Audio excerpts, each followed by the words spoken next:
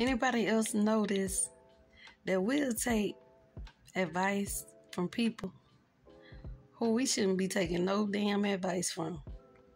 For instance, we'll let somebody tell us, oh, you don't need to go to college. And they ain't never been to college.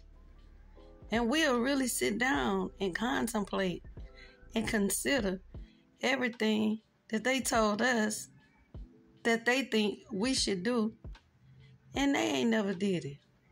Think about that. You'll let somebody that can't keep no woman tell you what you need to do with yours. You'll let somebody tell you they can't keep no man what to do to keep yours.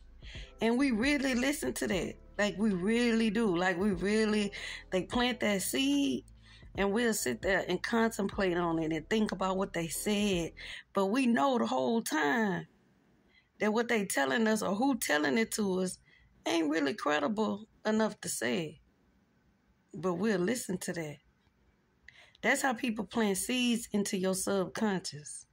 When they say things like that, you need to instantly have a rebuttal for it. When they tell you like, well, I don't think you should go to college, you need to go right back and say, well, I didn't ask you what you thought.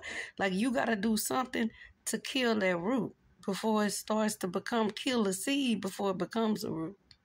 You got to learn how to combat those things. That's how come you speak to things. You speak when they tell you you need to speak to the enemy, they're speaking to the enemy. Because that person who's saying that, they might not realize that's a spirit that's speaking through them. They be done said that and don't even realize it. That's people that's unaware. They don't know they being used by different entities and spirits. The spirits of jealousy, envy, whatever the spirit is, was speaking through them. So when you speaking to that person, you might not be speaking to them directly. You might be speaking to that which is in them that they don't know is there. I love y'all for real. Peace.